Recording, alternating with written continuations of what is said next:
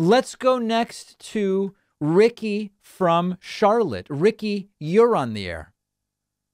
Hey David, I'm driving through the country, so if you lose me with my bad connection, if you just expand on the topic. But I just wanted to ask you, how dangerous do you think it is that it seems like the ideas of free speech and like freedom in general are becoming branded as like a right wing, like Republican idea, and what can the left do to sort of, to sort of win some of that back? This is a major problem for the left. So I've talked before about how the right has claimed for themselves a monopoly on patriotism.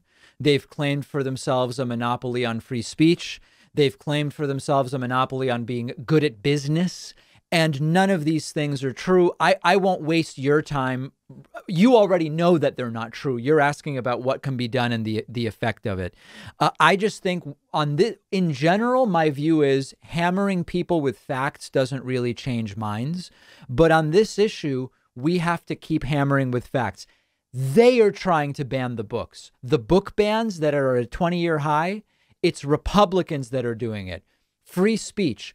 They talk about free speech all the time, but they are the ones actually limiting the speech of teachers, of protesters, et cetera, et cetera. I think there just needs to be an on message coordination on this, that they claim this stuff and it's not true. They say they're better for the economy. Stocks do better with Democratic presidents. Unemployment is lower. Job creation is higher. Inflation is lower. We need to all know the truth, and we've got to repeat it, repeat it, repeat it.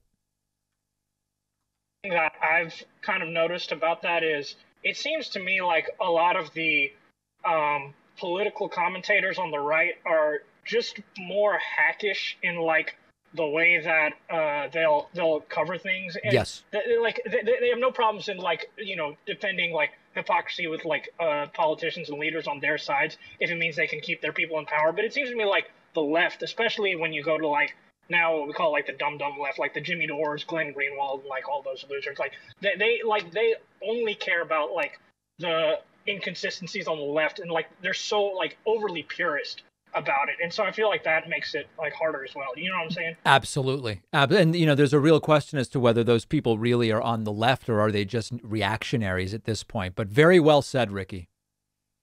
Yeah, no, okay. I appreciate it, David. Thank you. All right. Thank you. There is Ricky from Charlotte.